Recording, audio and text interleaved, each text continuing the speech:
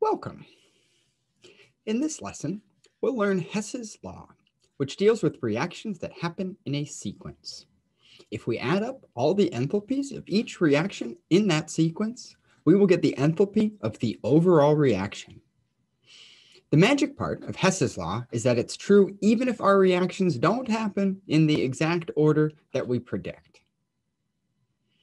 In this lesson, first we'll learn how to manipulate a sequence of reactions to match the overall reaction. Then we can use the enthalpies of each reaction in our sequence to calculate the overall reaction enthalpy. In the next section, section 5.7, we'll combine our knowledge of Hess's law with something called formation reactions to unlock some powerful new abilities. Suppose two reactions happen in this sequence. First, in reaction 1, A and B come together to form C.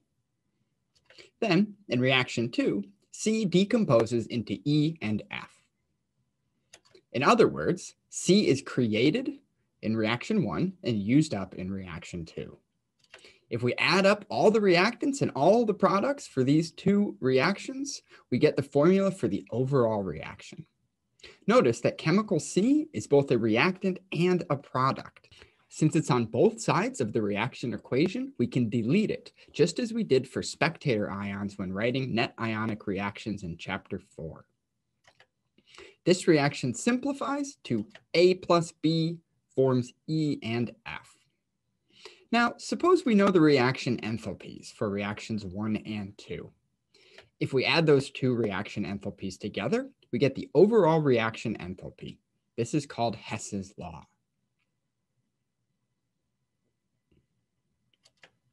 If we think of energy like money, then Hess's law is like adding up all the charges and returns on a receipt to get the total cost. Let's look at a more complicated sequence. Suppose we already know the overall reaction is 2A plus 2B forms X and Z, but we don't know the overall enthalpy of this reaction. Instead, we know the enthalpies of two reactions which involve a lot of the same chemicals. Can we use Hess's law to calculate the overall reaction enthalpy? This is sort of like a logic puzzle, and I like logic puzzles. Our goal is to construct the overall reaction in the box on the left by manipulating the individual reactions from the box on the right. There are many correct ways to get the answer, but the way I do it, I start by noticing that reaction 1 has an A and a B as a reactant, and my overall reaction needs 2 A's and 2 B's as reactants. So a good starting point is to double reaction 1, which also doubles its enthalpy.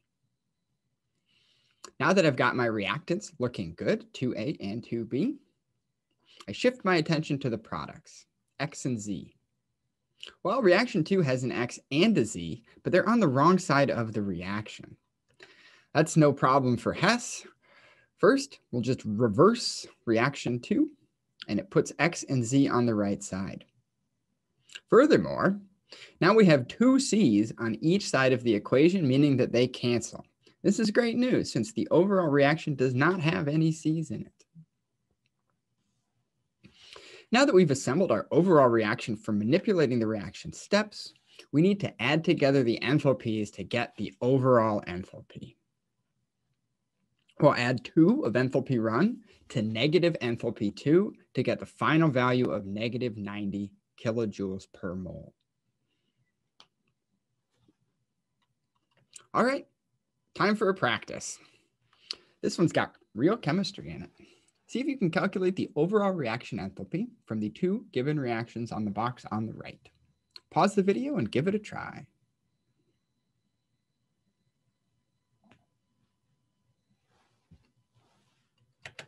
Remember, there are often multiple ways to get the correct answer, but this is how I solve it. I first notice that I need an NO on the left side and half an N2 on the right side. Reaction B has both of these species, but it needs to be divided by 2 and flipped before the coefficients match. This manipulation causes the enthalpy of reaction B to be multiplied by negative 1/2.